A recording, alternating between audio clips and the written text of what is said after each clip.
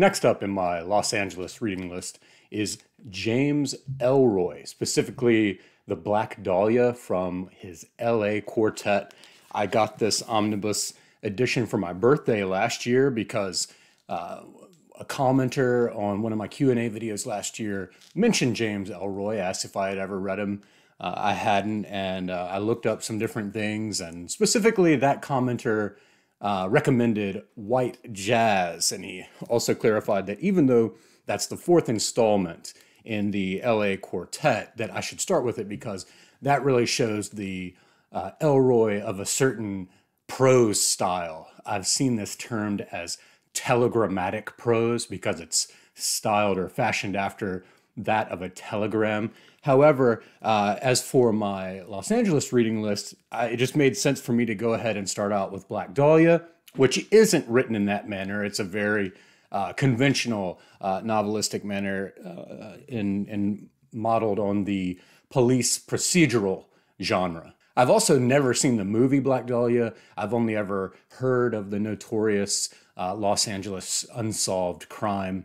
And so I thought it would be a good one to start out with. And while it definitely isn't my typical fare, it was still good enough that I do want to continue on into the big nowhere, LA Confidential and White Jazz. White Jazz I'm looking forward to the most because of the promise of this unique style.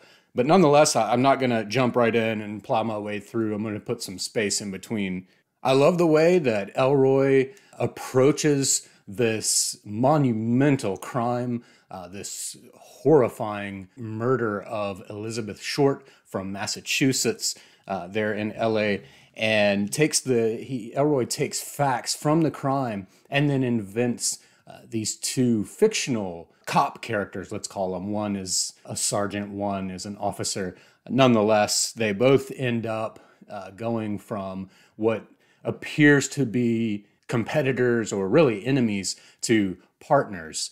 And this forms a bond along with the woman that one of the men is living with. It kind of forms this really nice triad, not a love triangle, but this nice triad, this character trio that Ellroy works up for the story to have that sort of emotional propulsion. If you're going into this book just to learn about facts of the Elizabeth Short or Black Dahlia murder, you'll probably be bored by a lot of it because Ellroy does work up a lot of government politics, law enforcement politics. He does model it on true turmoil within LAPD and elsewhere. But then these fictional characters and all of their emotional baggage, including, first and foremost, Bleichert, Bucky Bleichert with the trademark buck teeth, is this. I kept picturing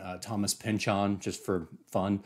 And Ellroy does a great job giving us a character that we can follow as a very, very flawed character, very morally, ethically flawed character with all this baggage that he brings in and then becomes obsessed with the Black Dahlia, both the solving of the murder and with the girl Elizabeth Short as well. And this obsession and the havoc it wreaks on his life and all the lives around him is what makes this novel work and keeps you going. It also pushes us, takes us from 1930s with John Fonte and with Nathaniel West, taking us out of the Depression era and into the 1940s in Los Angeles, all the way through just about that whole decade. But specifically, we are now in World War II era and just after.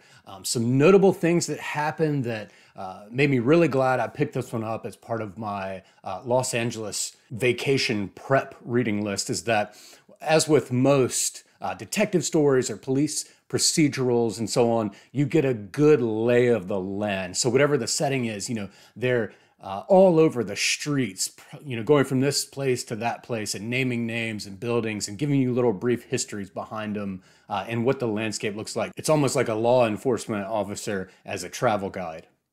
It also focuses on the famous removal of the letters LAND from up on Lee Mountain, so that it went from saying Hollywood land up there to now just Hollywood. And that's one thing I'm really looking forward to doing is my plan is to park at Griffith Observatory and then hike up to the Hollywood sign and get some pictures and video footage. So all in all, you know, a great look at 1940s LA as seen through the lens of a very checkered, tough guy, flawed law enforcement individual in the midst of race riots and police politics, and then of course the notorious murder that completely obliterates the landscape of LA for a time. I look forward to pressing on to the big nowhere.